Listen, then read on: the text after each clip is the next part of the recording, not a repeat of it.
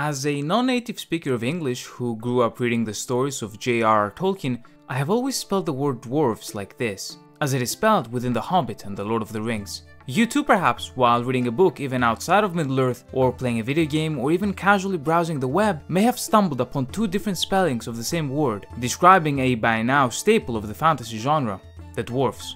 Or is it dwarfs? Well, in this video, we'll examine the origins of the word dwarf throughout history and folklore, as well as discover the reason behind the discrepancy of the two spellings of this famous fantasy race. To start off, in modern English, the word dwarf can find its origins in the language of the Anglo-Saxons from over 1,000 years ago, and was originally spelled dverg. The Old English word itself likely originated from the Proto-Germanic dvergas, while in other Germanic languages of that age, such as Old Norse and Old High German, the word was dverg and tverg respectively. While the origins of the word even earlier than the Proto-Germanic dvergas is uncertain, it may find its origins in the Indo-European root for damage, dur, which itself could be connected to the mythological origins of the dwarfs as being associated with death. Going back to the Old English, the plural of the word dverg was dvergas. As the centuries passed, however, already from approximately the 14th century and through Middle English, the word dverg and its plural dvergas evolved to the simpler dwarf and its plural dwaro, which itself became dwarfs, spelled with an F, which followed the general trends of the English language of the time as it further evolved from its more heavily Germanic roots. For centuries, the spelling of the word remained as it was, undisputed. This started to change when, towards the end and especially after the First World War, J.R.R. Tolkien would begin writing his legendarium. Within it, instead of writing the plural version of dwarf as dwarfs with an F, he instead chose to write it as dwarfs with a V-E-S.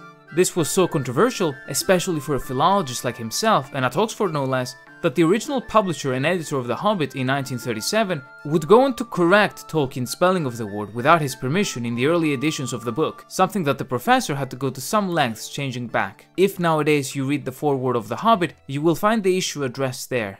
But why then did Tolkien change the established and correct spelling, and why did he go to so much trouble? The answer is simple.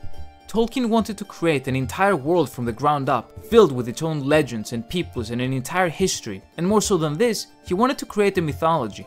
He wanted his Middle-earth to have a feeling of mystery and adventure, of the unknown. He wished for his creation to be unique, but he also wanted to instill in the reader a certain, very specific feeling. What is that feeling, you might ask?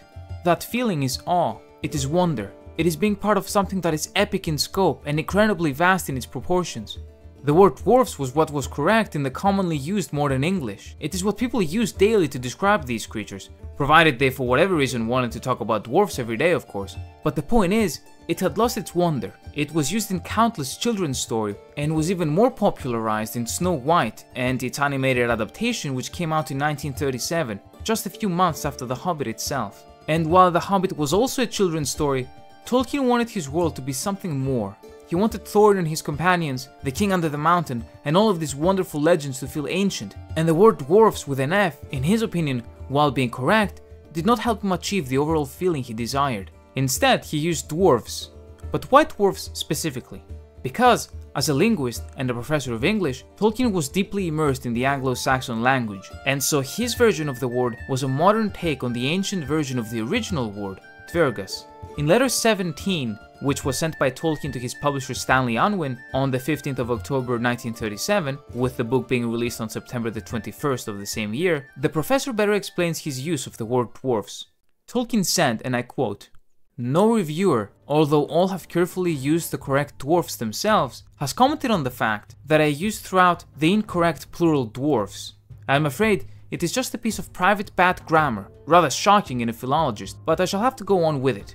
Perhaps my dwarf, since he and the gnomes are only translations into approximate equivalents of creatures with different names and rather different functions in their own world, may be allowed the peculiar plural. The real historical plural of dwarf is dwaros anyway. Rather a nice word, but a bit too archaic. Still, I rather wish I had used the word dwaro."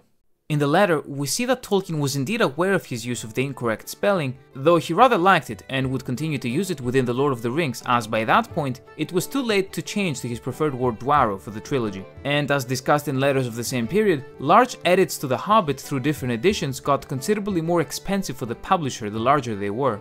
Nonetheless, as you may know, he did use the word dwaro in Dwarodelf, a name for khazad-dum or Moria.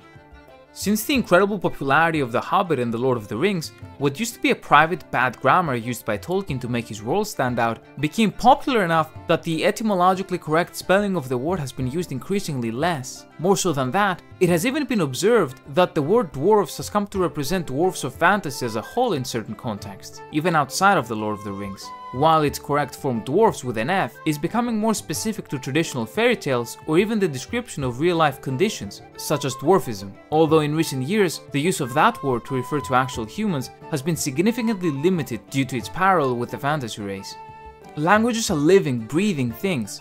They are organisms that evolve and change based on countless different factors, whether environmental or societal, or simply for the sake of ease. While I myself am certainly no philologist, I do think that Tolkien, being as influential as he is, we may see in the future, if we haven't already, an even wider acceptance of his spelling of the word in modern English as it continuously evolves.